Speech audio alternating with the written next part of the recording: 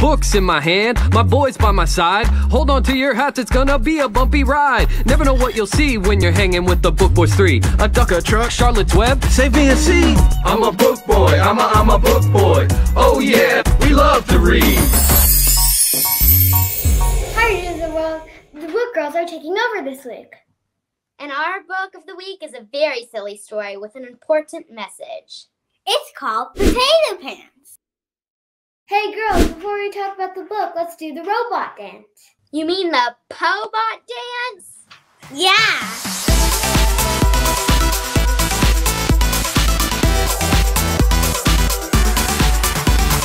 In honor of this book, I made my own potato head.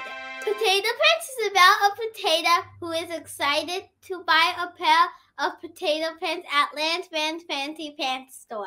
Let's try and say that really fast. Vance Fancy Pants Potato Pants. Vance Fancy Pants Potato Pants. Vance Fancy Pants Potato Pants. I decided to make my own eggplant head.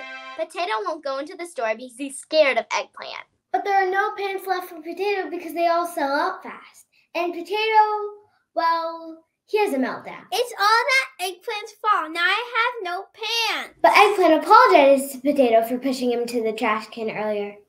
I'm sorry I pushed you. I hope you'll forgive me. I forgive you, and I'm sorry I did new eggplant pants. Forgiveness is an important message because everybody makes mistakes. This book made me laugh a lot because of all the silly characters. My favorite part of the book was when Potato was so desperate to get the pair of potato pants he really wanted. He called the grocery store and started naming any kind of pants he could. It's so much fun how he's naming all of the different kinds of pants he can think of. We loved potato pants, and we know you would too. And everyone, don't forget to keep reading. Okay, girls, time for the robot dance. Pobot dance. Eggbot dance.